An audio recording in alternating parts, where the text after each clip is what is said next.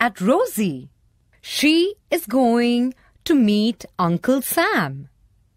Hello, Uncle Sam. Hey, Rosie. Are you going to the market? Yes. Would you like to join me? Yes. Come, let's buy some vegetables and I will also teach you about weight. Look at Raju, the vegetable seller. He is selling some fresh vegetables. Come, let's learn about weight with the help of these vegetables. Look at this. This is a simple balance. We use a simple balance to compare the weights of two objects. It is similar to a seesaw. Nowadays, I see many shops using electronic balance to measure the weight. Yes, dear. That is the latest technology. Did you know? We measure the weight of an object or our own weight in grams or kilograms. We buy vegetables and grocery in grams or kilograms. Look, these are called standard weights. They are approved by the government.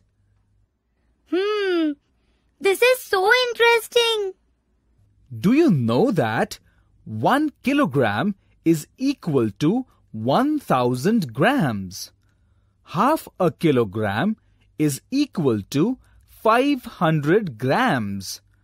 Quarter of a kilogram is equal to 250 grams. If you remember this, it will help you a lot when you go shopping. Okay, Uncle. I'll keep that in mind. Now, let's see how we measure the weight of an object. See, Raju has kept a pumpkin in one pan and a 1 kilogram weight in the other pan. Look, the pointer of the balance is aligned with the center and both the pans balance each other. It means the weight of the pumpkin is 1 kilogram. This position of the beam balance tells us the weight of the object. Now we have to buy some tomatoes. Raju, give us some tomatoes.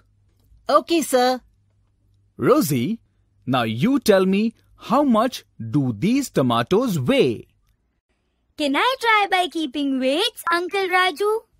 Okay, dear. Look, she is keeping different weights to find the proper weight of the tomatoes. First, she keeps a 1 kilogram weight. But the pointer is towards the tomatoes, and even the pans are not balanced.